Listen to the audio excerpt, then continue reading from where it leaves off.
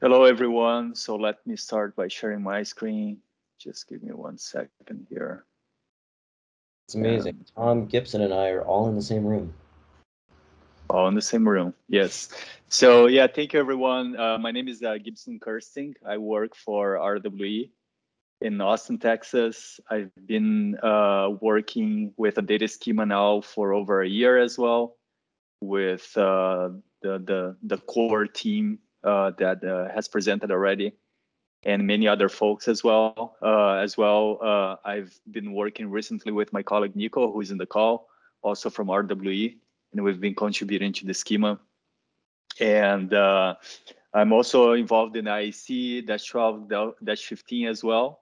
And so I try to bring some of the perspective from the IEC into the data schema as much as I can. So, we'd like to share today with you our experience with the implementation of the data model. So let's start. My presentation is very short, and maybe it's going to be mostly questions. But the agenda is that why RWE decided to contribute and also adopt the IEA Task 43 data model, RWE's experience in implementing the data model, and then finally the IEA Task 43 data model implementers. Who are them? So the first thing is efficiency. I mean, we went towards efficiency. Uh, the first big topic is related to data exchange, which Amit has touched on that topic recently. So as a owner operator and a developer, we do a lot of data transition between OEMs and between consultants. And every time that the data needs to go out, it takes a lot of time. So we need to capture all the documentation, the PDF documents that the Amit was talking about, pictures and so on, package them all. We've already checked them for our internal analysis. You know, someone went through, there was a peer reviewer as well. And when I send to a consultant, they have to do exactly the same job. They have to unpack the files, review them. They have to peer review to make sure that it's going to go fine into the report. And the same thing for the turbine manufacturer. So the pain that we suffer, that pain we're like propagating to the rest of the industry every time that the data goes out of RWE. So we decided that, okay, this is a great way that we can exchange data between organizations. Also, as a developer, we buy and we sell projects. And when we buy projects, sometimes comes like a folder with scrambled data. There's like, good luck, take care of it. And it takes a lot of time if you're doing an analysis to unpack that data. So we believe that this facilitates the data exchange. The other piece, the other path that we see on the efficiency side is that we see as a foundation of automating the metadata and the time series application. So if you want to do any sort of automation, we have a bunch of like really qualified people in the resource assessment community with a PhD, masters, and if you are spending most of your time typing calibrations and making sure that those numbers are correct, or spending a lot of time assembling your data and not taking much time in looking at your CFD results, then we have a problem, right? So I think that we want to eliminate that problem by some sort of automation on both sides. And that's the reason why we chose. So those are the two main areas that we believe, and that's why we're implementing the data model, is to gain efficiency on those two parts. Within this frame of automating the metadata and the time series, I think that it's Amit has already talked about, but it's much easier to accomplish this task with a team of experts. We worked together every week virtually for over a year. And I think that you guys have seen that it's quite, we made sure to capture everything. This can be used for power performance tests. This can be used for LiDARs. This can be used for MatMass. So it's quite impressive amount of work. And honestly, if I had tried to do this alone or just with my colleagues from RWE, I think we have failed. And I'm very happy that in the beginning, I took the path of contributing and also trying to adopt the model. And the other theme here, which is the part of the time series and metadata applications, it's as simple and complex applications can be built on top of the data model. So once anyone who is working with problems in big data or working with machine learning problems or working just with a simple time series forecasting and things like that knows that if you don't have structured data, you cannot do that in volume. You can do one application on your desktop, but if you want to scale that up, you cannot do it. So it was just a no-brainer for us to go in that direction and contribute and implement. Now, our experience in implementing the data model. So the first piece, we really concentrated with the LiDARs. I want to thank Energy Systems for allowing us to use the icon for the LiDAR. But we started with the LiDARs first because it has way less metadata than a MatMass. So when Amit was presenting in the beginning, he kind of like showed the two paths and showed like the MatMass path and the remote sensing path. And I think the remote sensing path is much shorter. And by the way, this can also be used for SODARs as well, not only for LiDARs. But for us was like, okay, if we wanna make sure that we won't fail implementing, let's start with the easy one. So we went with the LiDARs. The other one is the mobility of LiDARs. So as we have a big fleet, and if we want to make sure that we are managing the fleet in a right way and LiDARs moving back and forth, you can have a LiDAR with a serial number A and replace with a serial number B on the same location. How do you make sure that you don't scramble your files on the back end? How you make sure that you combine them into a single measurement location using all the definitions that we're using in task 43? So for us, it was also a way for us to tackle a problem of managing a fleet of devices. The third piece, which is very compelling for us to go, which I think that for the LiDAR manufacturers, it becomes much easier for people to implement the LiDARs into task 43, is that most of the metadata is packed in the time series files. So it greatly simplifies the implementation because doesn't matter much if the installer said, I did this, I did that. Okay, well, if your PDF document doesn't match your, the document, the time series files, you can easily see that because all you have to do is to parse those time series files, get your metadata, and you don't have much left. Most of the information is packed there, not everything, but you get a lot of it. And finally, easy automation of some of the LiDAR related tasks. There are some like really brainless stuff that you have to do it. For example, you have to convert from magnetic north to true north. Okay, why, have someone typing those numbers if, from the metadata, you can just do that. And with some lines of code, boom, done. So this is why we decided to go in that path with remote sensing devices. I think that so far, this workshop, we've talked a lot about MatMass and, the braces of a MatMass, the boom direction and so on. But this is completely like we can easily use this for a remote sensing device, and that's what we've done. Now, our also continuing with the theme of the experience in implementing the data model. I'd say that the basic implementation is not complicated at all, but more you want to extract the potential of the model, the more resources are necessary. So that's one of my takeaways. You can start very simple, and you will do simple things. But my perspective is that more complicated you get, more cool stuff you can do with it. The other part is that the data validation is key. I think that here is where things start, when things start getting complicated. So Steven showed a little bit of the form that EDF, one of the folks from EDF, Florian, worked back in the time. I think that form is a great way to start, actually. But you have to be careful with what goes inside of it because of the validation piece.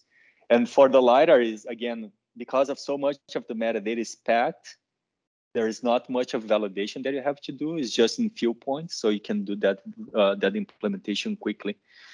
But I think that if you don't get, especially if you're talking about automation, especially if you're talking about using that information upstream in your analysis, if you don't do the validation, you are in serious trouble, in my opinion. And that's where, again, things get more complicated. And lastly, the participation of the industry players is really important to ensure a healthy code with wide functionality and usability. Steven showed a little bit of like the latest update. People keep making suggestions on how to change and how to improve. We keep working it. One that I just saw recently was uncertainty for the acquisition system for the loggers, which is something that was not present to like one of the releases. So we keep implementing and putting new things. And I think that the model needs to have people not only using, but also contributing to ensure that we're doing, keeping the great work. And finally, a little bit of like the companies that we know of that they are implementing or planning to implement the model. We actually know of more companies out there, but we couldn't get a hold of them. But these are some of the players. Also, some of the folks who really have put a lot of work in building this data model over more than 1 year. And we have owners and operators, developers, consultants, wind tunnels, and sensor manufacturers. More people, these are just the ones who we know who are implementing, but way more companies have actually contributed to the data model as well. These are only the ones who have contributed. And that leads me to my last slide, which we can open for questions.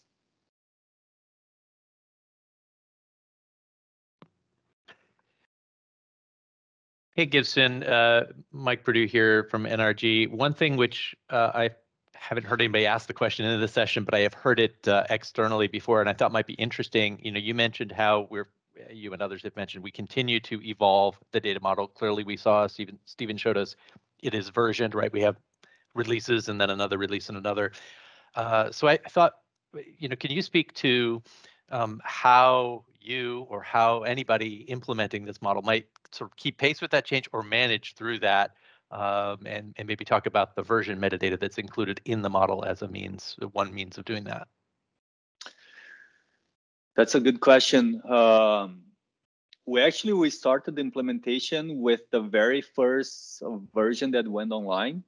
And for every single new update, we just update from the latest JSON file, because I think that the JSON is not following right now the SQL Postgres. But the implementation, once it's been put into like our internal implementation, is both in the SQL but also JSON format. So we can export a JSON format, for example. But we are basing ourselves from the latest JSON and just adding the additional fields that are necessary or tables that are necessary. So it's been very easy for us to do the update when new version comes out. And honestly, I don't know which version we are right now, but I think that probably I know we've done updates, but I don't know where we are at this moment.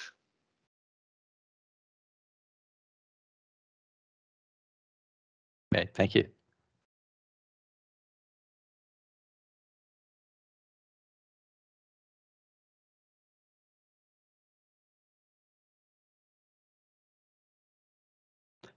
Some other questions out there?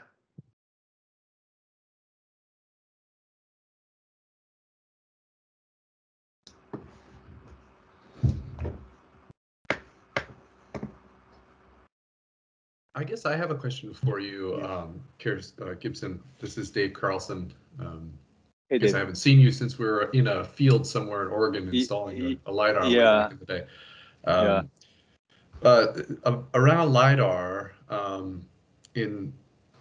when you're deploying a LiDAR, I'm not sure how RWE does it, but many owners will first deploy it against a MET mast and do a validation / calibration against a MET mast.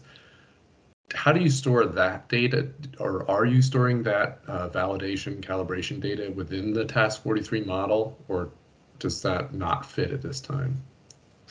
No, the validation does not fit on that. However, I think that the model allows you to build the infrastructure that allows you to actually perform that task of that validation. So you can have one measurement location for your LiDAR, and one for your MET mast, and there you have all your your data model for both. And so what you need to do is to build an application on top of that, in which you are getting, for example, probably you want to do a correlation against your closest monitoring height to the closest height of your LiDAR measurement. So you could easily loop and automate that. We are not there yet. I think we're a lot working on building the infrastructure around so we can do that. But it's in our roadmap to do that sort of tools. And honestly, I think that if we can have tools like that open source available in the GitHub repository, if there are more people who want to tackle that sort of problem, then we could work together, because I think that validation against the mass is such mundane thing that you need to do for a remote sensing device that it's necessary for everyone, right? So if there is willingness in the industry for us to do an open source tool to do that, then we work together and do it. Very cool. Thank you. That helps me to understand. And it makes sense too, because you have your plant, which includes the LiDAR measurement location and the reference mast measurement location, and then you tie them together using that part of the model. Yeah.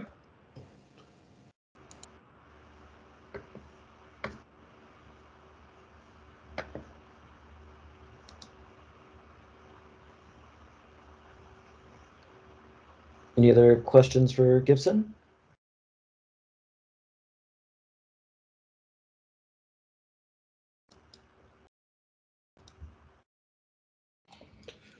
Hi, Gibson.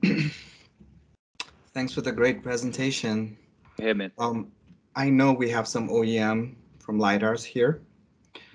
Do you have any thoughts, having implemented the LiDAR system for RWE, on what could, like OEM or a field deployment crew, what could they do that might help, let's say, yourself or or other developers in similar position? Yeah, I think that's an excellent question. And the way that I see is that we've spent a fair amount of time building parsers to parse both the time series and the metadata. And I think that if the sensor manufacturers in general, not only for LiDAR, but for any sort of especially loggers in that case, if they can make parsers available, then greatly simplifies the task, because a lot of the time is done with a lot of time was spent in building the parsers. And recently, actually, we realized that we had missed one of the fields, and we had to implement a new parser, and so we're in the phase of like trying to get up to the speed on that part. So for me, that's key in adoption. It will simplify everyone's lives. Mm-hmm. Great, thank you. All right.